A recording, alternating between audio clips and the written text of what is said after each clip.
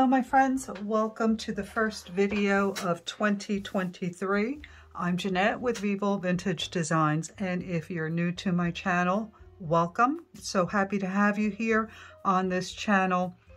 We learn watercolor and alcohol ink together.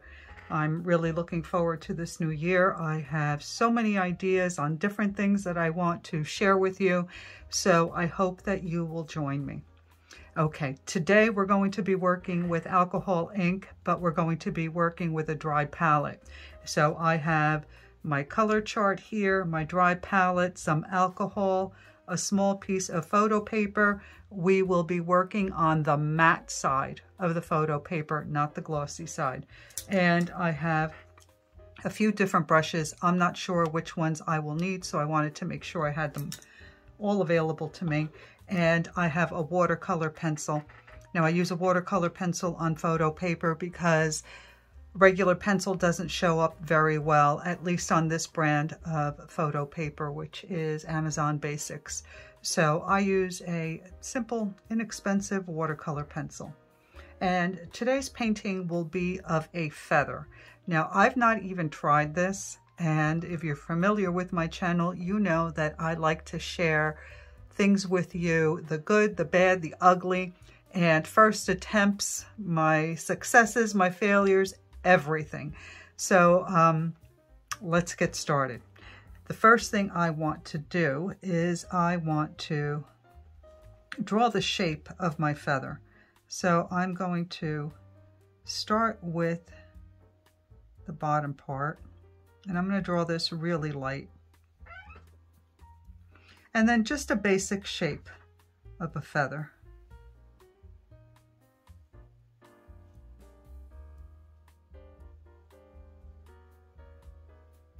It's almost like a leaf shape that I'm drawing. And then I want to make sure that I keep the center vein in the feather and that I don't paint over that. So I'm going to draw it in so that I have a guide. I know where to paint and where not to paint.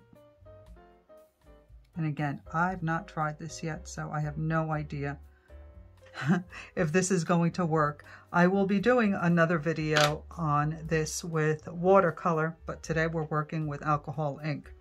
So if you're not familiar with a dry palette, I will link a video in the description box that will explain how to create one, how to use one, and why you would want to use one. So all right, I'm actually a little nervous because I'm not sure how this is going to work. And as usual, my brushes are dirty, so let's get those clean right from the get-go. This one is really dirty. Not even sure I'm going to use it, but I might as well clean it. And if you're working with alcohol ink and a dry palette, don't use expensive brushes. Make sure you use inexpensive brushes that you can just throw away in a month or so, because alcohol is really hard on brushes. So if you also do watercolor, do not use your watercolor brushes for alcohol ink. All right, so I'm not sure what colors I want to use. Maybe like bluish colors and maybe some purples. So, you know what? Let's just dive right in. So for the top portion of my painting, I'm going to use some cloudy blue.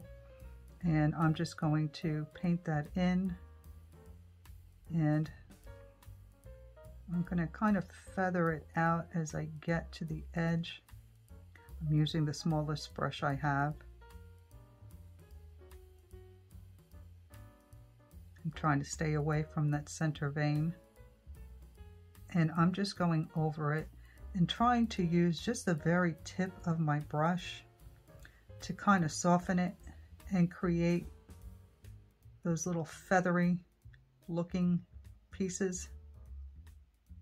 And as the ink dries, you'll get these lines in it, which is what I am hoping for. So if you get some demarcation lines where you get those crispy little drying edges, just go over them. Notice I'm not wetting my brush anymore. I'm just going over the ink that's already on the paper. I'm talking like I've done this before. Huh? I'm actually just winging it here.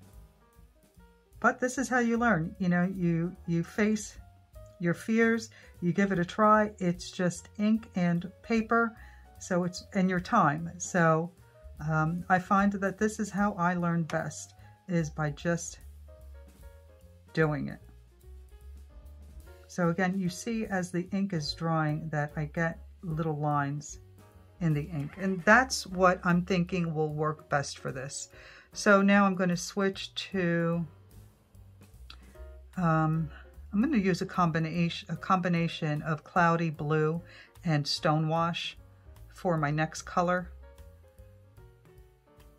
And I'm going to start, no, that's a little dark.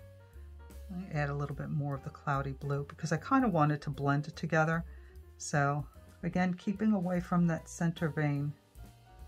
Well, trying to anyway. I'm going to grab another little paintbrush, clean off some of the ink off of there, and well, let's continue. And you can blot your brush also to remove some of the alcohol that's on it, and then just keep going over it. And if you get ink on your center vein there, don't worry about it because we can clean that up just like you saw me do with a paintbrush. And I'm going to go over the color that I added prior to this one so that it kind of blends together. All right, now I'm just going to pick up the cloudy blue alone. Dab my brush, and I'm going to start down here.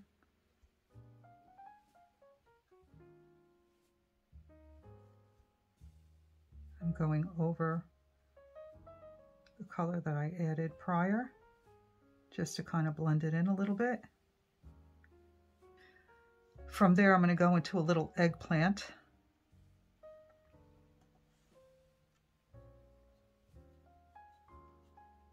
And now I'm going to start creating some spaces in between my little swipes here.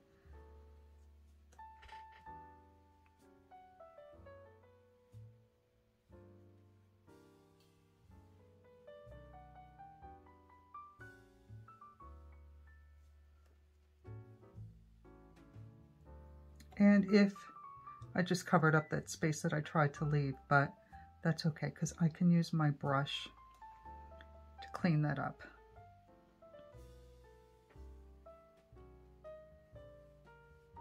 So make sure that you're blotting your brush on your paper towel to remove a lot of that alcohol so that your ink doesn't balloon on your paper. And again, go over the color that you applied prior to this one just to kind of blend it in a little bit so it's not so harsh. I think you're probably better off going over that center vein and cleaning it up later on. All right, my next color, I'm going to use a combination of eggplant and amethyst to transition.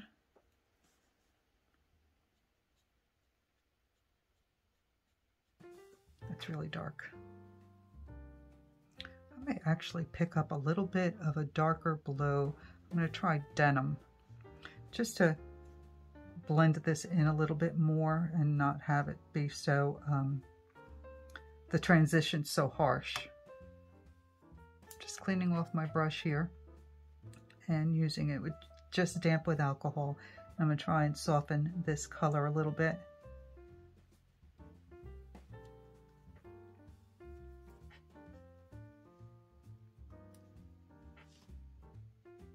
On this side, I'm adding a little bit more color. Now I'm just picking up a little bit of that cloudy blue, trying to kind of make it blend a little bit more. So I'm going to carry that all the way down to the bottom, just to soften it up a little bit, making sure I remove as much of the alcohol from my brush.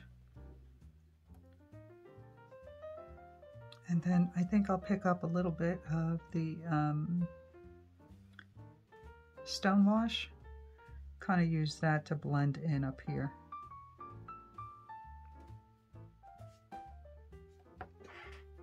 Okay, now I'm going to make sure that this is completely dry because I'm going to go in with some darker colors here and there, or rather a heavier consistency of the color, I should say. So I'm switching to this tiny little brush now. This is a size, I think, 0. And I'm going to pick up a really heavy load of the cloudy blue. And I'm going to just clean that, dab some of that alcohol off. And I'm going to try and create some lines, some darker lines. It's not really working. Let's move to the cloudy blue.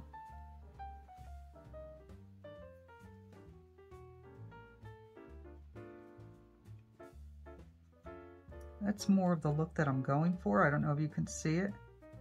Maybe lifting some will help to create a little bit more depth. Actually, you know, I think what I may do is I may use my fine liners to add the detail that I want. And I think that may do the trick. Okay, now I'm just going to clean off my brush in the alcohol. And I'm going to try and lift. Oh, that's too much alcohol. No.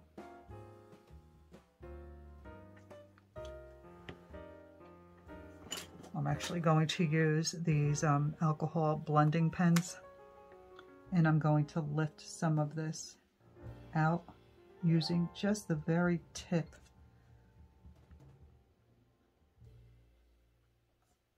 And any areas that I don't like, I'm just going to lift them right out.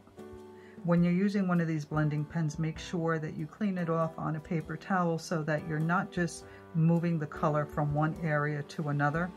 So you have to make sure that your tip is clean.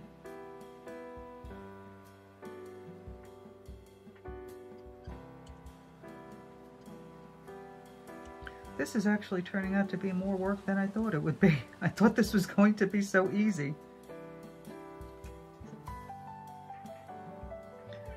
Okay, there's a little, let me see if using the chiseled edge just to clean off these areas here that I'm not crazy about works better.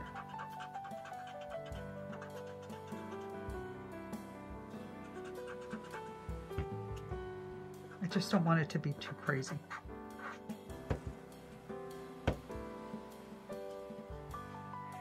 Switch to the pointy tip here to clean this up.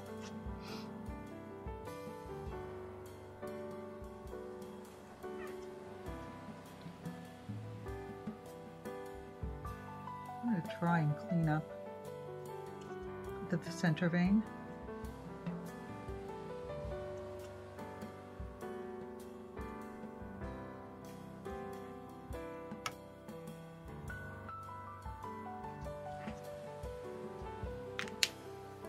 Just going to flick this through here a little bit to soften up some of these lines. Let me use the other side because this may be too thick.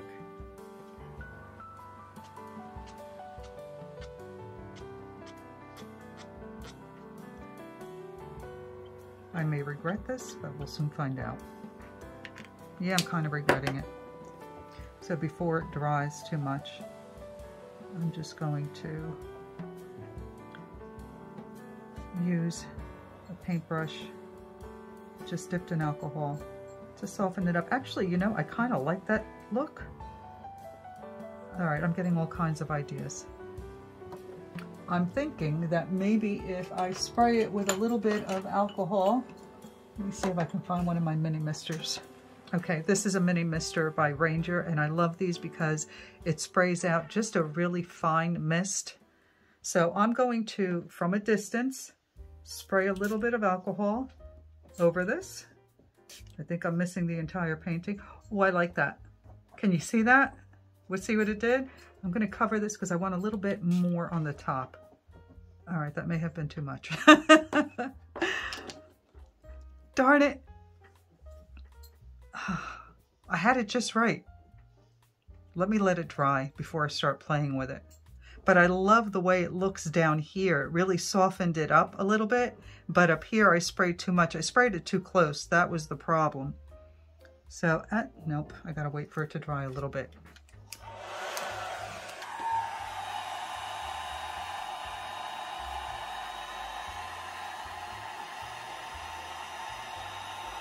Got all kinds of crazy things happening up on top.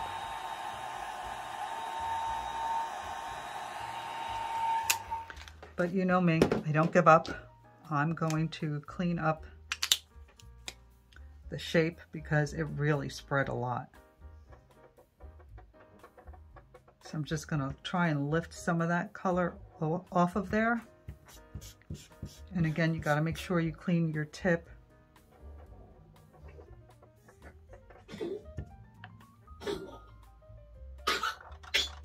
Diesel, are you okay? My poor little man, he's getting so old. But he still follows me from room to room. Wherever I am, he's got to be.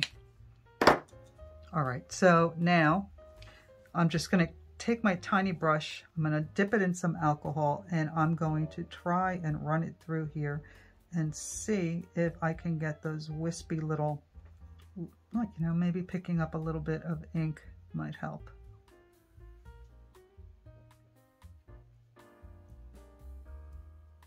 Again, no clue what I'm doing. I'm just winging it. Trying to see what works, what doesn't work. This is so much easier when you're using watercolor, for me at least. I know a lot of people are afraid of watercolor, but it's such a wonderful medium to work with, and it does take some getting used to.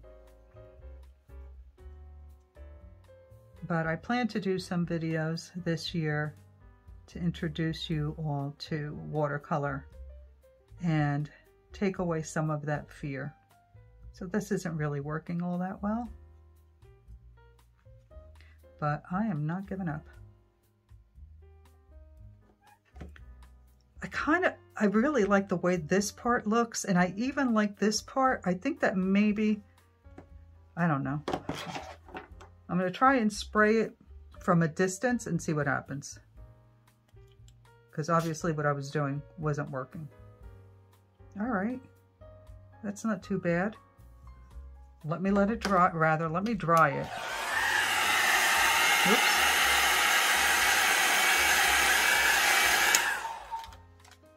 And then I'll give it another quick squirt from a distance. Did I miss it altogether? I think I'm getting the alcohol everywhere but where I want it. Okay, I'm liking that.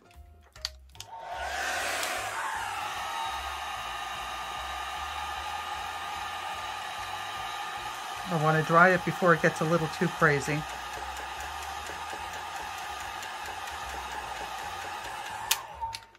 All right, now that we have that, I am going to use my smallest nib.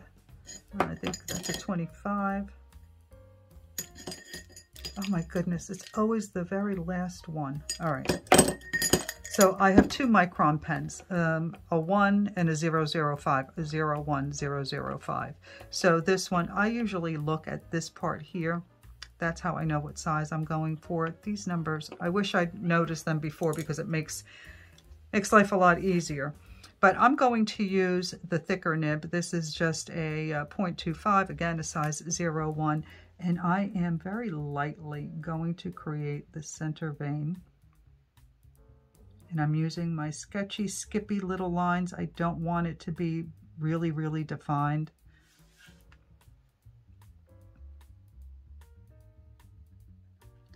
And I'm going to take it all the way to almost the very top, and then I'm going to come back down on the other side. Again, very sketchy, skippy little lines.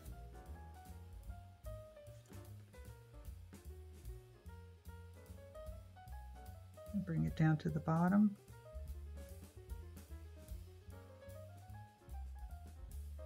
Like that. And that's the thicker nib. So I think now I'm going to switch to the smaller nib. This is a 0.20005, and I am going to, you know what, I'm not going to do too much because I really like the way this looks, but I do want to create those shorter little fuzzy. Let me go in with just a very lightly to add a little more definition.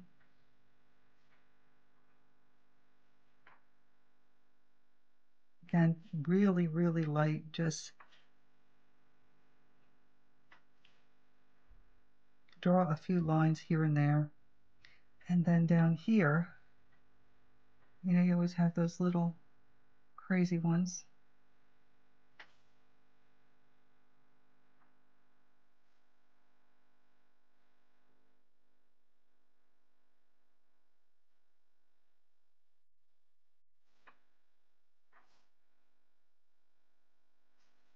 But here towards the bottom, I'm going to add just a little bit more detail to make those kind of blend in a little bit more. I'm wondering if I use the, I'm getting daring, because those marks look a little bit too dark. So I'm going to use the alcohol blending pen while that ink is still wet, and I'm going to attempt to soften them a little bit, so it's not so harsh against the softness of the feathers that, you know, what we've created so far. I think they're important down there, but I don't want them to stand out so much. So again, the ink is still wet, so I can soften it, and I really like the way that looks. Now, you can cut this down and use it as a bookmark. I really like the way this turned out. I'm very surprised. I was not expecting it. I thought I had ruined it, but I tell you all the time, don't give up on your paintings. Just keep playing with it, because even if you think you've messed it up, how much worse can it get? Instead, it can turn out to be something really pretty that you're really proud of. And I think this would make a really great bookmark, or if you do a few of them, you can simply frame them. Something so simple can be so pretty in a nice frame. Well, I hope you enjoyed learning this technique with me and that you give it a try. I would love to see how you do, so you can share your version of the paintings and techniques learned on this channel on our Facebook group, Vivo Vintage Design Tutorials. I would love to see how you do. And thank you so much for watching. Please don't forget to like, comment, and subscribe. And check out the description box for links to the products used, as well as the link to the video on the dry palette. If you have any questions, leave them in the comments. You know I'll always get back to you. All right, thanks so much. See you in the next one. Bye.